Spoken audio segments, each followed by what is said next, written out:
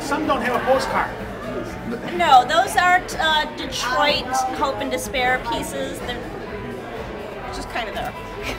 This is Julie Fornier. Did I say your name right? Yes. She's the artist who did all this wonderful work. It's in the first video, and she's going to tell us a few things. Well, I went to New York a couple of years ago. Very happy to have. Can I start over? Anyway, when I got back to Detroit, I realized what a great city we have. I'm so used to it and take it for granted like everybody else, and all the bashing that goes on about how much decay and despair is here. And after coming back from New York, I thought, wow, we've got so many gems and treasures. And it rivals Central Park. The Chrysler Building in New York. We have the largest collection of 18th and 19th century architecture in the country.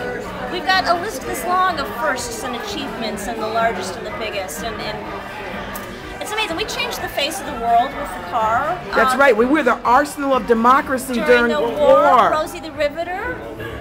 They experimented with women working alongside men right here in Detroit at the Russell Industrial Center. Really? Which is the same place where they first put fenders on horse carriages and turned them into cars, right here in Detroit. So all the bashing that goes on, we're an incredible city. We were a flour milling industry, we were fur, we were lumber, and we were, or are, depending on how you want to look at it, auto. So what are we going to be next? I don't know, but I do know that we will reinvent as we have countless times in the past.